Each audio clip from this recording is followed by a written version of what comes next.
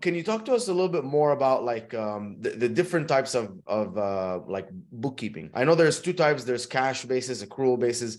So run us through those two. And by the way, guys, QuickBooks Online and Xero, they're like a bookkeeping platform where all of the transactions of everything from your bank accounts and all of that stuff goes there, and it gets all stored there. And then, you know, it has functionality to do like these smart views of like what your profit and loss statements are, your transaction summaries, and all of this kind of stuff. Yeah, there's two types of bookkeeping.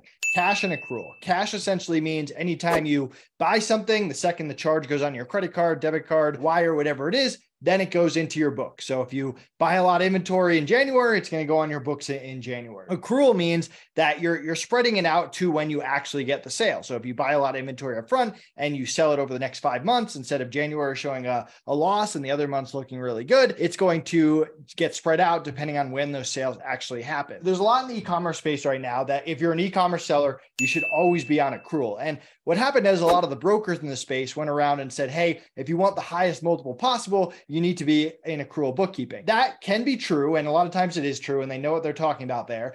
But the real answer is you should have a conversation with your CPA, your tax person, on whether you should be cash and accrual, because it's not always black and white. Your accountant could say, hey, do the first year in cash and move over to accrual later. Or there might be some benefits tax-wise for you to do cash. And then down the line, maybe you don't even need to switch to accrual. Keep in mind, if you do your bookkeeping in an accrual basis, usually costs a little more, but it also allows you to toggle back and forth between cash and accrual. So just because your books are in accrual doesn't mean you have to file your taxes accrual. You can file your taxes on a cash or modified cash basis. That's a conversation you should have with your CPA. Does it make sense for you to pay a little bit more to have your books in accrual, or can you get away with cash for a few years or whatever they advise you to do?